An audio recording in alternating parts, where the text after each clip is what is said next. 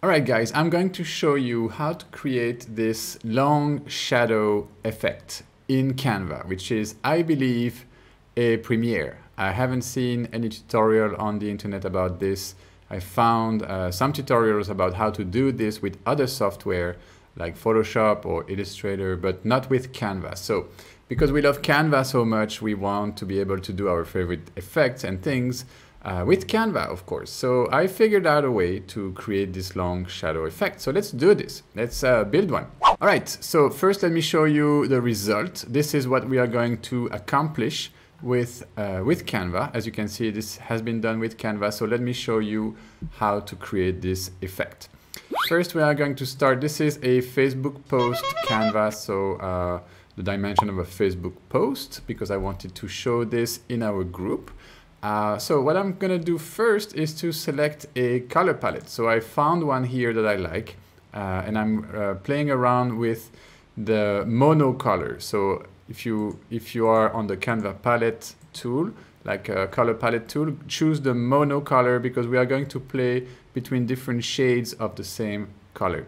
All right, so the one in the middle is actually the one from your big rectangle right here. So first, I'm going to select one of the clearer one, the lighter color. So this blue right here, I'm gonna click here to copy it.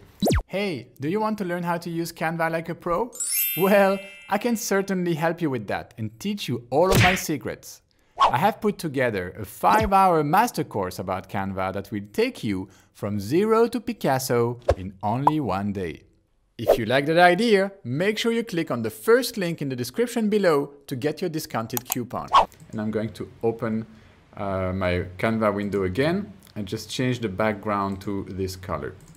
So I'm pasting the color right here. So I have a light background, pretty good. Now I need my text. So I'm going to type long shadows, right? So this is the text I'm going to be using, and I'm going to select a font which is quite bold. So I'm going to go for League Spartan, and we are going to go for all caps. All right, in only one line. And I want this to be snapping. First, I want this to be bigger. So I want this to be like, let's say 56. All right, then I want to snap the text box exactly to the size of this text, right? Like this. And I'm going to center this right in the middle of my canvas. All right, so long shadows. Let's get rid of the S because I don't want the word to be too long actually. So let's just say long shadow. Get rid of the S. Let's resize the text box again, like this. And now I want to center this. So two options to center this. You can go like just snapping it in the middle, like this. Or you can do position and then middle and center. And I'm showing you this, though it's the most complicated way to just center one element on a page, because we are going to use this later. All right, so this text is perfectly centered. I'm going to give this text in another color. So back to my color palette, I'm going to choose the middle color for this text. All right, so click on it. And then I'm just going to add this to my palette right here. Okay, so long shadow. Now, what I'm going to do, I'm going to select this word, copy it. I'm going to bring it down here and change the color to the darker color. So I'm selecting the darker color of my spectrum right here, and again adding this color to my palette. There, now I have long shadow here. What I'm going to do, I'm going to position it on top exactly of the other word, and I'm going to push it backwards. Now with the arrows and the box still being selected right there in the background, I'm going to move it 2 pixels to the left, no, sorry, 2 pixels to the right and 2 pixels down. But of course, this is because I want the shadow to be positioned to the left, to the right, sorry, of my design. If I want the shadow to be positioned to the left, I would move it the other way. But so I'm going to move it 2 stroke of my arrow to the right. So 1, 2, and 2 down. 1, 2. Good. Without touching my mouse or anything else, so this word, long shadow, is still selected. I'm going to copy one more time. There. And then I'm going to bring this back down a little bit. And then again, position backwards. Okay, so I still have this. So now you will select this word, just bringing your mouse from the bottom. If you bring your mouse from the bottom, you will hit this one first. So you just do this and you can move this box right here. Again, you position it exactly on top of the other one, and then you move with your keyboard arrows. So until you see it like past the first shadow, and then again, 2 to the right, 2 down. Okay, and then again, you continue this process, copy, you bring it down, and it's important to bring it down, otherwise things get messy. Position to the back, and then again, you select it from below, put it right on top of it, and then you will start moving it until you see it passing the first shadow. See, 1, 2, 1, 2. So pretty good. And you can adjust slightly so that the lines seem to be actually flowing. Right, so you can copy again, and then you can repeat this process, bring this to the back. Again, you will bring it close to your existing shadows, and then you just continue them a little bit like this, and then you copy it again. And don't worry, we won't do this 1,000 times. I'm going to show you the next step very soon, but I need to have at least a couple of them. So copy again to the back. Make sure you select the right one.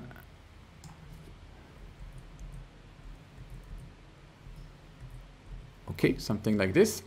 All right, so this is pretty good enough for now. So what I'm going to do, I'm going to zoom in. You can see it's not perfect, but it's going to do the trick. So not zoom too much, about this. So 100%, and I'm going to select the first layer, so our original text. Then I'm going to select all the other layers and group them.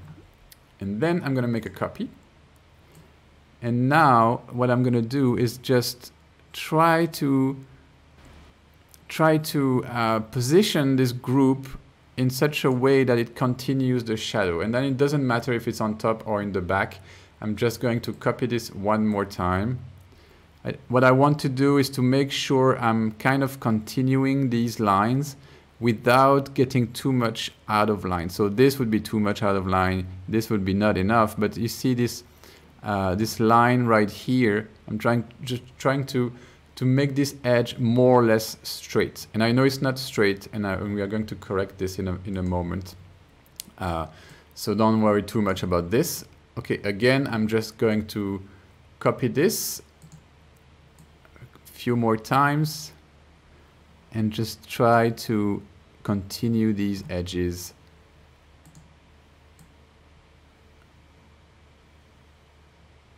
And of course, the bigger your block is in the beginning, the easier it gets. So maybe if you want to go a bit faster, what you can do is ungroup most of your shadows right there and try to select them all, copy it once, and then you have a much bigger block to play with. So let's do this, and let's do it one more time. This, and one last time. Okay, something like this. You see, it's not perfect. You see these lines, these edges are not straight, but that's okay. I think I can correct this. So now we have this. Let me show you. We have something like this, which is not perfect. It still looks quite messy. So what I'm going to do, I'm going to position this one back to the center to see how it looks. So using my position, middle, and then center here, and then bring this forward to the front actually. So this is how it looks right now. It's not perfect, so don't freak out. Just be patient. We are going to correct these edges, and for this, I'm going to show you the little trick. So the trick is to copy this page. So I'm going to copy this page. All right, so that's the copy. Let me zoom out so you can see clearer. I don't need all this, so I'm going to get rid of it. And this background, I'm going to use my darker shade. Okay, so the shade that I use for my shadow. And I'm going to export this page number 3 with my darker shade, right? Okay, page 3. There we go. So this is my solid. I'm going to save this to my desktop. All right, save. I'll just call it like dark green. It's fine. Now I'm going to go back to my desktop and just bring this, boom, back to Canva. So this is the little trick, and good, we don't need this page anymore. All right, so now I need to correct these edges. I need to make this straight, right? So the way to do this, I'm going to use a grid, make it very small. All right. And the reason I use grids and not rectangles is that grids can be adjusted much easier, or even lines. Grids can be adjusted much easier. So I will need 1, 2, 3, 4, 5, 6, 7, 8, 9 of these babies. So I'm just going to create one first. And then from my upload, I take this solid, I drop it in my grid. And then I can I will rotate this 45%. And thanks to the new tool right here, I can exactly see how many degrees. So 45 degrees. And I will bring this about here, and I see it's not 45 degrees. So I'm going to have to reduce this rotation right here. And just find kind of a similar angle to this one. And just position my my solid, my grid at the right place. So leave it selected. The trick here to play around with this feature, and this trick I'm showing you guys, is to really be patient, and it's a precision work. So you will have to use your keyboard arrows in order to obtain the exact and desired effect that you are looking for. The idea is to kind of cover up the part we've been messing, like, and not being able to reproduce correctly. Right, so this is pretty decent. Let me see how it looks here, close to the letter. So I'm going to push this back, position backwards. Okay, so this first edge is pretty much done. There's a little bit of mistake right here, as you can see. Let me zoom in a little bit more so that you can actually see this little tip right here. So what we are going to do to correct this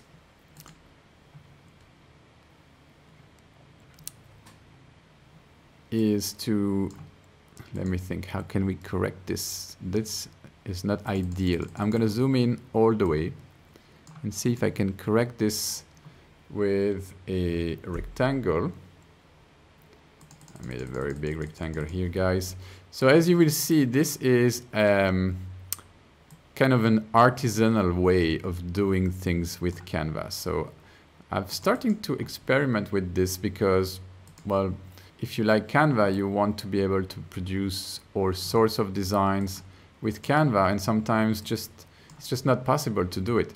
So you have to find little tricks to be able to do things you wouldn't be able to do otherwise. So my trick right here is to cover up. Since there is no eraser in Canva, I will just go to cover up this pixel. It's almost only 1 pixel, but it needs to be covered.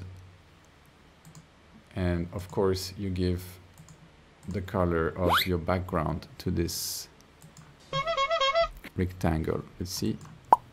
No.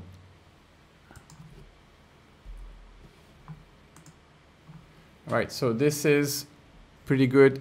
It's not perfect 100%, but really to avoid this kind of cover up, you need to be more precise when you design your first layers. So the long exercise of copying one, moving it 1 or 2 pixels to the right, and 1 or 2 pixels down, this is where you need to be precise. I did it too fast, so that's why my edges are so rough right here, but still, you can still, as I was showing you, correct them. So I'm going to copy this one, bring it here, and I need to make this smaller because we are going to correct the other edges of our design. So bring this to the letter L right now.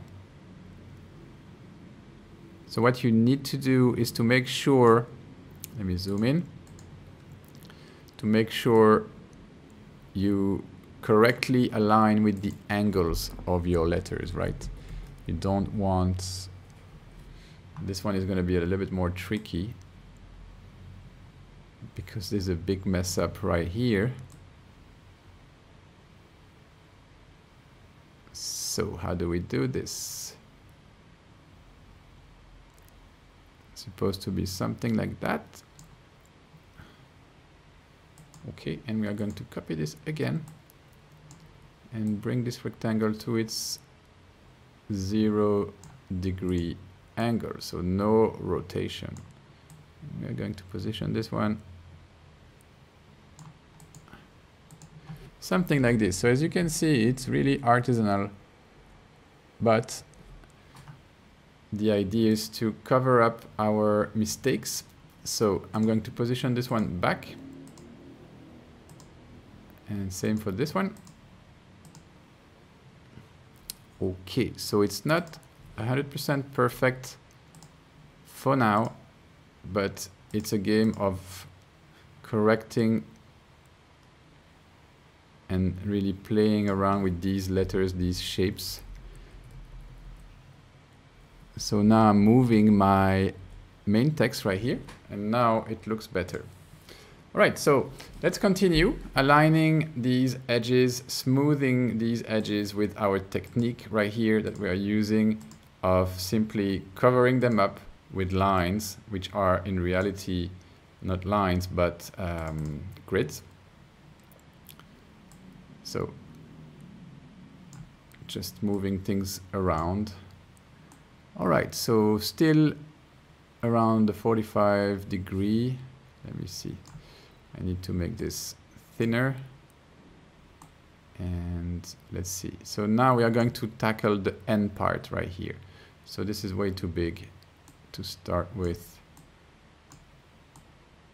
As you can see, it's a kind of a tedious task, but you will be pretty happy about the result once it's finished, because it's something that will definitely not be found everywhere since it's so hard to produce. So this is almost advanced, guys, so advanced Canva stuff. But it's good sometimes to go and produce something a little bit more difficult than what we used to do and challenge ourselves. So I would recommend that you try. And maybe you would see, oh, Ronnie, this is too hard. It's not for me right now. But that's fine. You can keep this for later. With me, I just wanted to accept this challenge.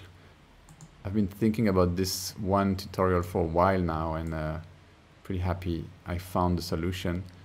So similarly, I'm going to position this one. So once it becomes really precise, you just use your arrows. Okay. And you have to zoom in to make things snap. This is pretty good. Now I have to push these backwards. Okay. All right. Let's see. The end looks good. All right, let's try the other part of this end right here. It's a very long process, so I'm going to speed this part up. But basically, I'm just going to reproduce the same technique until I finish all my edges. All right, so this finishes it. Let me see by zooming out. So the edges are pretty smooth right now, so this is good. There's just two small adjustments I would like to make. First one is the S right here. let me zoom all the way in so you can see there's a tiny bit of non-perfection here. So I'm going to correct this. And where's the other one? The rest is pretty good. So it's just this little bit of mess up here with the S. So again, we are going to do the same trick with the rectangle, right? So if I remember correctly, yes, my rectangle was here. So I'm going to take this and I'm going to copy this rectangle. Okay, so now it's here. I'm going to change the color of this for now so I can see what I'm doing. Let's give a completely different color. And of course, reduce its size to a very tiny dot. Let's see. I need to zoom in much more on this. Okay, so we're going to do something like this. And it's going to be tiny, tiny, tiny. So maybe we just move it with our arrows so it goes faster. And if you hold on Shift, it goes faster to move it down. Okay, so now it's really a precision work right here. Okay, let's see how this looks. And not really. Maybe I will have to rotate this a little bit, something like this, and now we can give it the color and see if it fixes our problem right here with the S. Yes, it does. So this is it, guys. I would say this is pretty much the result we wanted to create. So now we can delete these things and we will select all the layers, every single layer, and move this so that we can still see the effect of this text. Okay, so what we're going to do, we have all the layers selected, we are going to make this whole thing bigger. And now we can really see the beauty of this. Maybe center it, something like this. But then we can still see the bottom, so we need to hide the bottom of this. So let's see. So this is how it looks. You can make this bigger. It's actually too big because the words are too big. But what I can do is simply position this wherever I want it. So if I want it in the middle of my page, let's say something like this. It's pretty nice. Then I will go back to this line right here, which is here. Got it. Make this longer. And this, of course, you have to be careful you're not moving everything here in your design. So you make it to the end. Okay, let's zoom in to see if we didn't mess up anything. Our rectangle here. Just a minor adjustment. Okay, so this is good. And now what we can do is just add a big rectangle that will come and cover up this part at the bottom. So just rectangle. Something like that. And make it bigger. So this will definitely do it. All right. And then make another one. Copy this shape, make it smaller, and we are going to cover this other part right here by rotating this shape right here. And this should do the trick. So you can see this exercise, I would say, is now we finished, and our long shadow looks pretty good. So this is how you do it, guys. It's a little bit tedious, as you would have noticed, but it does the trick. The promise of creating long shadows with Canva is being held. And there you go. You have your tutorial about creating long shadows with Canva. The trick is to play with duplicating your text and then aligning as best as you can before smoothing out the edges with grid that you will fill out with your darker color, the color you use to create the shadow. I hope you enjoyed this tutorial. Go ahead and practice. For me, I'm not gonna lie, it took me about half an hour to create this long shadow, so only 2 words. So I suggest you use short words, not sentences, definitely. Short words, like maybe 1 or 2 words. And then I invite you to post your design with long shadows in our Facebook group. That would be pretty cool if you can do that. And I'll see you in the next video.